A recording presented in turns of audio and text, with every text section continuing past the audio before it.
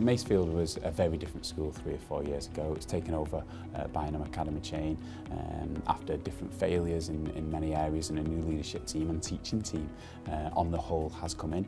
One of our key things is motivation for pupils. We have some amazing pupils, but they weren't motivated. That stimulus wasn't there for them, and learning by questions really does motivate the pupils to want to succeed. It also challenges every single ability, and the beauty is that you can change it in whatever way you want. You know, whether you want to start children at different levels, use different question sets, adapt them, write your own. The possibilities really are endless with that. With teacher subject knowledge, we've got a lot of NQTs and RQTs, and we had teachers that actually taught PE all the time, so actually their subject knowledge was dwindling. We had to do a lot of work with those as well. That's really helped, because if teachers need to understand a mathematical concept, or they need to understand a grammatical concept, or see how to teach inference, for instance, there's question sets that help them with that.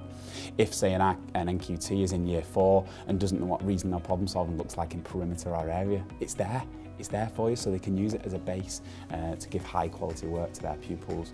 It's also helping our teacher wellbeing and our workload. It really has decreased. We've come on a big journey over the last few years, and that was recently reported in our Ofsted report. The impact on my TA has been immense. The confidence that has given her, in the sense that if she doesn't quite know the answer, she's able to go, check out the answer on the LBQ tablet, to come back, and then is able to prompt the children. But it's helped to build up her subject knowledge as well, because it guides you through the responses and the way that the children are expected to work it out. It's been absolutely phenomenal, and really given her the confidence to go, okay, now I know what to do, or how rather than coming to me and going, Mrs. Duxbury, such a body is struggling over there, and she's able to crack on by herself. So it's effectively doubled the number of people in the class? Absolutely, definitely, without a shadow of a doubt.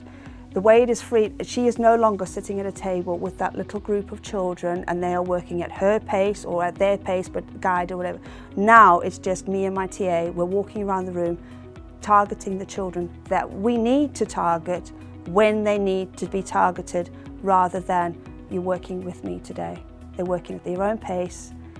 They're being targeted when they needed to be targeted.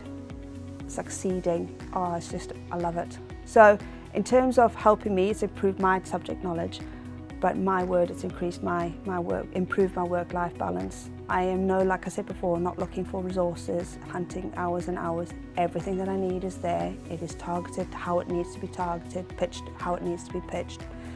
And there's no marking for me. There is no marking, because that is in year 6, it's huge, the workload.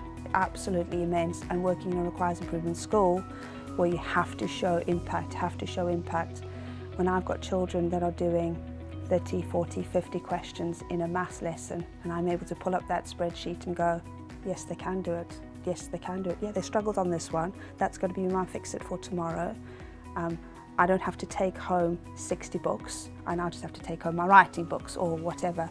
And it frees me up as well to teach the other subjects that I want to teach and be the creative teacher that I want to teach, because I'm no longer bogged down by that immense workload of planning and marking and planning and marking and assessing, because LBQ does it all for me. Whenever we've run any CPD, I feel like we're going viral on Twitter, because there's lots of tweets about how good LBQ's been, the fact that its impact on a teacher workload. Straight away she was saying, this is saving me so much time, straight off.